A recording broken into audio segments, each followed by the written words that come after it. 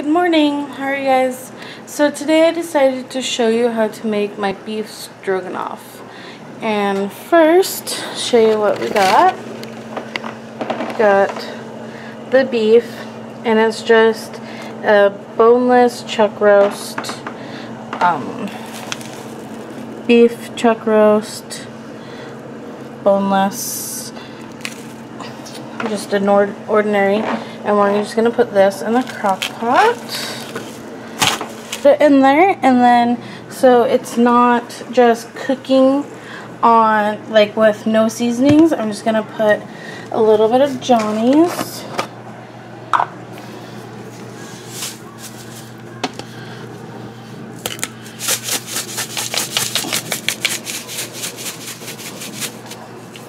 And then it's just cooking with something so it's not bland when it's done. And then we'll add the sauce and everything at the end. And then we're just gonna put some water.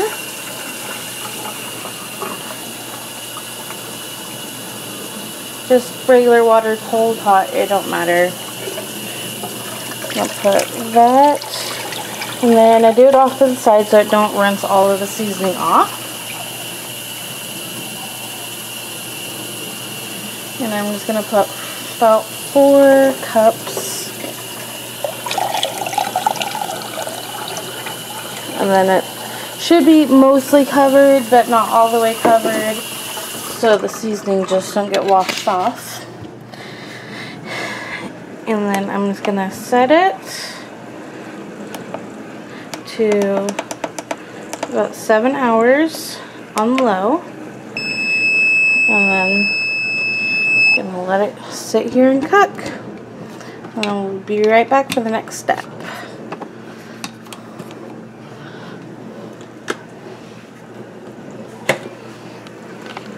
Okay, hi you guys. So to make the sauce for the beef, we need cream of mushroom soup, beef stroganoff, the seasoning pack, and some sour cream. I use cream of mushroom soup because my children don't necessarily like the mushrooms or the onions, and so that's why I also use the seasoning pack, and so I don't have no chunks or nothing in it. So this is like a kid-friendly beef stroganoff. So my beef is still cooking. Let's show you guys. Still in there cooking. It looks pretty good. It still has like an hour and 4 minutes. And then I just used the Campbell's cream of chicken. And then I used 2 packets of the beef stroganoff because it says for every 1 packet that you need, it's about a pound and a half. But I'm using about 2.5-ish pounds, 2.5 pounds. And then I use the big sour cream. And then I always have extra sour cream because sometimes we just like it a little creamier. And also have an extra can of cream of mushroom soup in case it needs a little more creamy mushroom flavor. I've never tried these noodles before, so we're going to try these for the sauce and stuff to go on. It's a no pan, no boil, no drain. Rotoni, however you say that. So we're gonna try that because I always like shortcuts, you know, a mom of 4 who don't, right? And so yeah, so there's that, and I'll see you in a minute when I start making the noodles and sauce. Okay, so I don't use like a temperature thing or anything to see if my meat is done. I just use a fork, and if it pulls apart really easy, then I think it's done. Looks pretty done to me. Yep.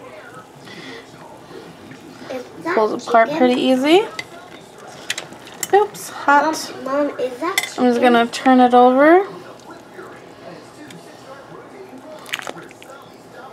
Not very easy to do one-handed. All looks good. I'm just gonna leave it in there until I'm ready to make my sauce. I'll see you in a minute. And for our water, I'm just gonna get the noodles and water. I'm doing 3 boxes of noodles, which asks for 3 cups of water for each one. So I'm just going to see. This one.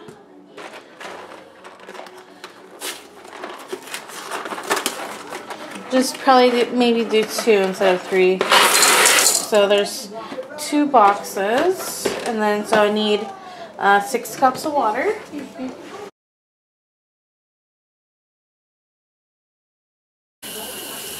And here is 6 cups. And it says to make sure the noodles are covered, so my hands are clean. So I'm gonna just kind of put them in there, the water, and then I'm gonna put it on high heat. Turn it on high. Take the timer for 10 minutes. Once again, I've never done this, so I'm not really sure how this is gonna actually turn out. And I guess I'm only gonna do the 2 boxes because that looks like a lot of noodles for now. It don't need to be covered, so we don't need nothing to be covered. So I'm just gonna let that cook. Then over here, we're going to make our sauce. So our meat is done and cooked. And I'm just going to take the meat out and put it on this pan and cut it. And I prefer not very much fat. So I will throw that away. I'm just cutting the big chunk of fat off, and then whatever is left over, and I'll just keep that a little bit there because it's not a huge amount. And then I'm just going to cut it, but as you see when you cut it, it just falls apart. Just going to cut it. And all the kids are home from school now, so it's about the perfect time to start making the dinner. Everyone's starting to get hungry, and that's why you can hear more kids in the background because we'll start this in the morning. And this has been done for about an hour, so I've just let it sit in its juices for the last hour. If you notice, it's just falling apart. I'm just trying to get it into smaller pieces. Now I got it all cut up. I'm just going to add my cream and mushroom soup in here. So why I said it's a kid friendly, because it don't have the chunks of mushrooms because the kids don't like it. So I've got the cream and mushroom soup in. And since it is condensed soup, I always add the liquid from the beef. So I just kind of fill up my can with whatever you have. As you like. And then I put about half of it, I fill it up, and then I'll stir this in. I'm gonna add in 2 of these. Mom, can I put one in? Yep. And also, if your children want to help, it's a good thing they can help with this. It's easy for them just to pour it in. Here you go, Sarah. And there? Yep, pour it in there. And her hands are clean, which is good. Oh. Okay. Pour this one in here, Sarah. Okay. Always remember to wash your hands before you start. Okay. Oh, I got it. Thank you, Sarah. Okay. And now our noodles are done, so we're going to stop doing that for a second and come check these noodles out. Kind of scoop my noodles around. And it's like a no drain thing, but there's a lot of stuff in here, so I'm really kind of confused about that. So I'm going to go back to the box and reference. Okay, so it says it may vary by stove, so I'm just going to stir this up a little and just kind of let it sit here and boil on high until I notice that the water is mostly gone. So back over here to our sauce. I'm going to stir this in.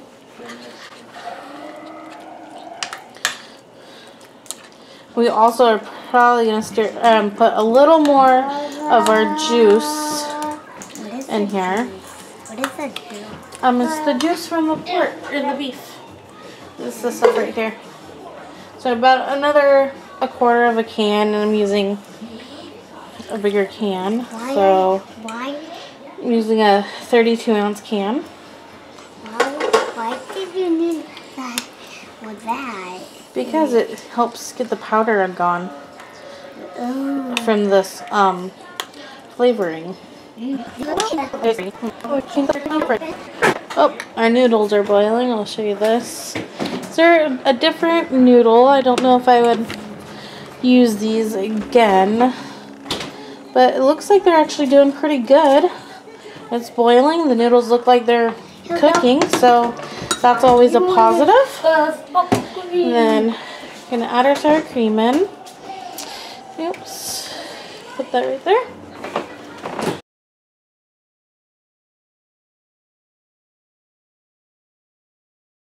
I'm gonna put in this big tub of sour cream. Whoa, you don't. I just use the Tillamook. It's 24 ounce. You can use whatever kind you want. We're from Washington, so we use Tillamook stuff mostly. Most of their cheese is gonna be from Tillamook. I'm gonna start with half of it because it looks like a lot. Gonna steer this in here. Yep, we'll go back over here and we'll look at our noodles because it's boiling. Steer them around. Yeah, they're getting pretty plumped up there. I think I told you. Oh, what's the noodle? Okay. Gonna try to steer it up until you don't have as chunks. And of course, you're going to have a little bit of chunks because the meat is going to be in chunks. Okay, and now that I want to put this back in the crock pot so it can reheat, I'm not going to throw this juice away. See, got a lot of extra juice in here. I'm not going to throw it away. I have a bowl I'm going to pour it in. I'm just going to keep it just in case if I need to add a little more flavor or a little more juice if it gets a little too thick for me. So I'll be right back. Okay, so as you see, I poured it out of there and it's still on heat or warm, so it's still gonna keep stuff warm. That stuff I'm not gonna worry about because it's just from the meat, so it'll be just fine for the sauce. So I'm gonna pour the sauce in the crock pot. So now that is our sauce in the crock pot, and now we're just gonna let it sit here and like get warm and simmer a little. And when the noodles are done, we'll pour the noodles in there. Right back. So put you over here. Back over here. And put it in the sauce. And here we go. Okay, now we got our noodles in here. Bring this a little over here. Okay, got our noodles in our crock pot, so we're just gonna steer this a little and get it all stirred together. That is a whole bunch. And then you can add corn to it if you guys want. You don't have to. It's just I usually just put green beans on the side or some kind of vegetable so the kids can have a vegetable, or some kind of little fruit cup. It's pretty good with pretty much any of those. So now that it's done, I'm just gonna dish it up.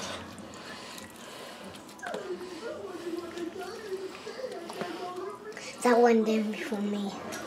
And you enjoy. Hey, thank you. Yes, we're gonna have my daughter try it. Okay, Sarah. I'm gonna try it for him. Tell us how it tastes.